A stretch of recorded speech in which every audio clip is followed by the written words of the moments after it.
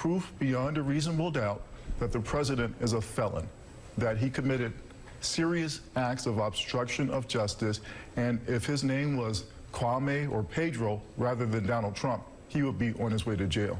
And Paul Rosenzweig, let me just push you a little bit on this, because the Attorney General says the exact opposite.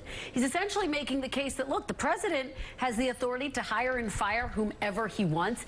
And guess what? He never fired Mueller. He didn't fire Sessions until after the 2018 midterm elections. So does he have a point that it doesn't necessarily rise to the criminal level when it comes to obstruction? Why do you disagree there?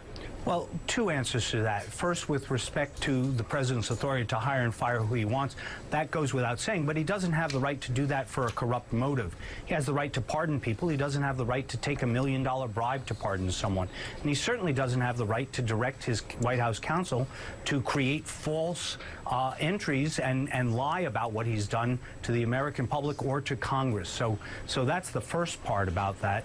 As to the second part about whether, about the lack of success, the law is abundantly clear that you don't have to succeed in order to obstruct justice. In fact, the language of the law is an endeavor to obstruct justice, an attempt to obstruct justice. When Bill Clinton tried to convince Betty Curry to lie to the grand jury about his connections to Monica Lewinsky, that was obstruction, even though Betty Curry didn't lie about it. Well, and you heard the example that Paul just gave there. What would your counter-argument be to the Attorney General, who makes the case that he's looked at the evidence too, and he doesn't see anything that rises to the level of a crime?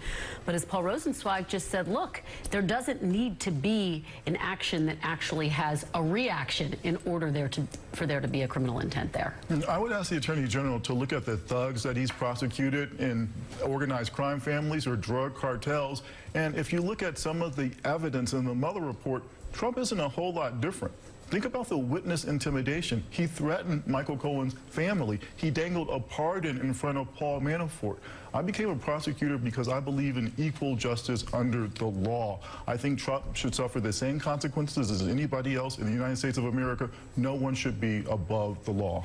All right, Paul Butler and Paul Rosenzweig, to the two Pauls, thank you very much for helping us drill down on that very complicated discussion. Appreciate it.